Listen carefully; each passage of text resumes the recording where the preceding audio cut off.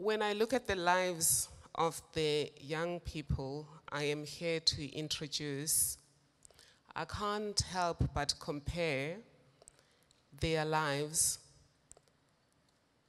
and the paths they have chosen to the life of Nelson Mandela. The one thing he did, which both of them have done, was to be inspired by having suffered injustice, to take action to ensure that nobody else suffered the same injustice, and that nobody else was denied the right to human dignity, the right to equality, and other human rights as protected in the Universal Declaration of Human Rights, simply because they were different. Like Nelson Mandela, these two young leaders used their life experiences to master the courage, compassion, and apply their skills to make a difference against social injustice. They've used their skills to provide a platform for advancing human rights, primarily for the LGBT community. As a public protector, I have learned that it is important that people speak out when they see injustice. And these young people have done just that. But speaking out is not enough.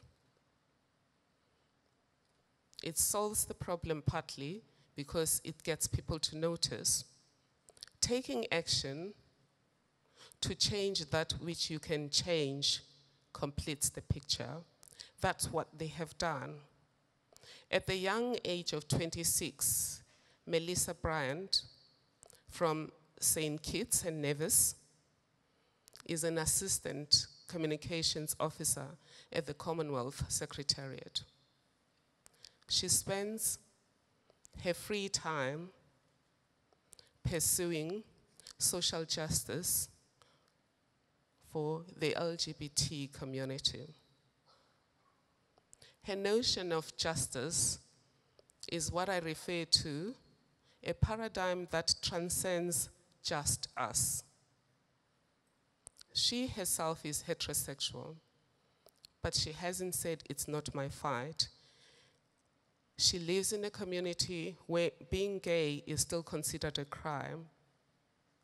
She's using her communication skills to make sure that people know their rights and to advocate for the change in the laws to ensure that the LGBT community is embraced like all other groups in society. She believes that young leaders have to create the world they want to inherit, and I agree with her.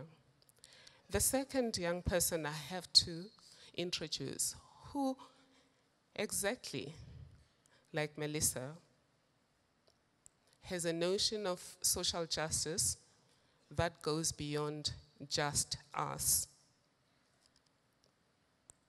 is the president of the Belize Youth Empowerment for Change. The full-time job that he does, the full-time job that Kevin Mendez does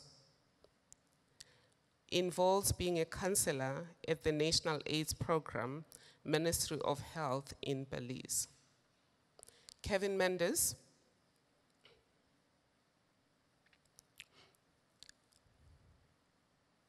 teaches young people about the rights of the LGBT community. But that's not all. He is involved in education around HIV, teenage pregnancy, and other matters that affect young people. He has a degree in natural resources management and uses his skills, though, to advance human rights beyond sexual orientation. The two young leaders will be speaking about human rights being something that is deserved by every human being purely because you're a human being. That human dignity is a right of all persons, and for all of those rights, though, to be realized, those who can do something must do something. Let's listen to, firstly, Melissa Bryant, then Kevin Mendez. Thank you. Thank you. Yay. Thank you for that beautiful introduction. In no less than 10 Caribbean nations, the consensual sexual act between men is still a criminal offense. Gay men can face up to 25 years imprisonment under inherited draconian anti-LGBT laws. We are fighting this discrimination. The LGBT population in Belize recently achieved a landmark victory by winning a lawsuit made to the Attorney General, claiming that our Constitution's Section 53 violated our human rights by criminalizing anal sex. But we are braced for a backlash. The Inter-American Commission on Human Rights reported 594 hate-related killings of LGBT people across the Americas between January 2013 and March 2014. The fear of reporting crimes in the Caribbean means that many more violent and discriminatory acts against the LGBT community go undocumented. Polling tells us that 60% of LGBT people in St Kitts and Nevis have suffered from employment discrimination and verbal abuse. Members of this community also face isolation from their families, threats of physical violence, and often live in fear for their lives. The same prejudices exist in Belize. In 2014, I had to leave my home village in search of safety after receiving threats that my house would be burnt down while I was asleep, because gay men are considered a bad influence on children. In January 2015, while I was asleep, somebody that I knew attempted to stab me while calling me the devil for being gay. A month after that attack, a close friend of mine was murdered. Emerson was stabbed 15 times on the back, shot on the head, and his body was thrown in a river. A year and a half after this murder, the case has not been resolved. Young people must play an active role in shaping a world that's free from LGBT discrimination. Radio offers a way to change attitudes. I've hosted and produced a radio show called Voices in St Kitts and Nevis that has over 35,000 listeners. And I deliberately included LGBT people in the show. And initially, a lot of the audience was angry and incredulous, asking why I was even discussing LGBT issues. But the presence on the airwaves of LGBT speakers has meant that the audience and the public are slowly starting to accept the LGBT community and their human rights. And this growing acceptance is vital when we are seeking to overturn criminalization of LGBT people and associated discriminatory laws. And the general community and policymakers can be allies in the equality movement. I worked with the St. Kitts National Youth Parliament Association's Know Your Rights campaign to reach 2,000 individuals with messages on several human rights themes, with LGBT tolerance being a major pillar. Most countries around the world have signed treaties that hold our governments liable to respect our human rights, and it is important to educate people about these rights. In Belize, I have helped to form an umbrella network, KCAT, which has supercharged the equality movement. KCAT safeguards the rights of LGBT people, those living with HIV, and sex workers. In 2015, our campaign reached 1,900 men to come forward to get tested for HIV. KCAT holds public forums and debates to make Belizeans aware of issues faced by these minority groups.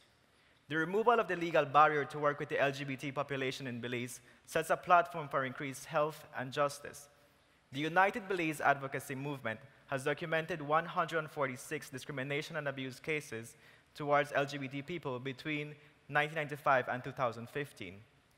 Only now can lawyers begin to document and bring these cases to court so that justice may ultimately be served. It has also enabled the Belize Youth Empowerment for Change NGO to meet with the government and regional HIV/AIDS officials to start discussing anti-discrimination legislation. As part of our 2015-2016 human rights campaigns for zero discrimination, we as LGBT advocates have been collaborating with businesses and the media to promote acceptance through LGBT-friendly signs. Displays at their premises and in promotional campaigns, these signs make customers aware of issues faced by the LGBT community and promote good sexual and reproductive health. And we hope that this court ruling in Belize will pave the way for decriminalization of LGBT communities, not just in St Kitts and Nevis, but right across the Caribbean. And all of you can play a role in delivering these changes by working with governments, civil society, and local activists to pass, enforce, and promote anti-discrimination laws for LGBT people. Unity is key in the elimination of discrimination against LGBT people. Young leaders, we must actively demand this. Let us break the silence. We cannot lose another brother or sister to hate crime. Yeah. Thank you. So much. Thank you. Yes.